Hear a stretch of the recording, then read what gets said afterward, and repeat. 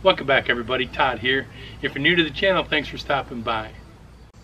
If you've seen some of my recent videos, you know that after a long ride down south into Kentucky and Virginia on the bike, I came back and decided I've got to make some changes to this bike.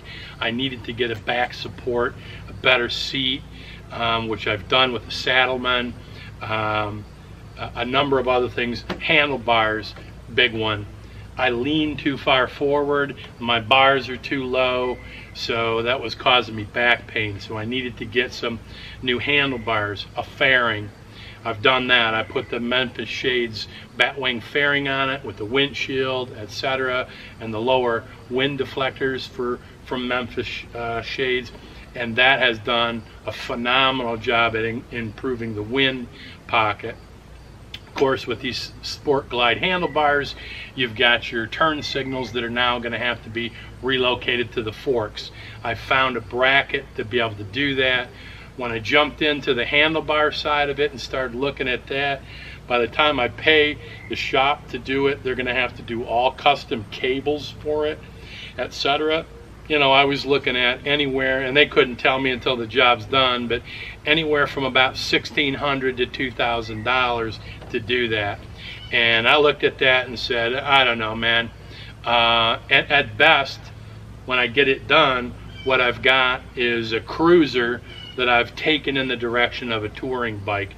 You still have suspension issues. You still have a lot of other things. It's a small wind pocket. Look, enough's enough. I'm here to tell you the build is over.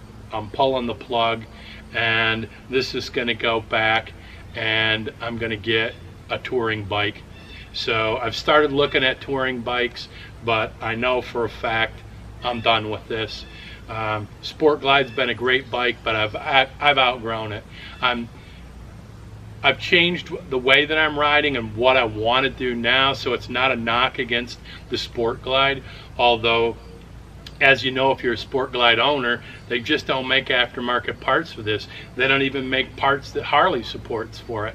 So that's where I'm at on this thing. This bike's going back, gonna get traded in, and I'm done with it. So stick with me, and I'll take you on my journey and show you exactly what I end up with. So see you next time.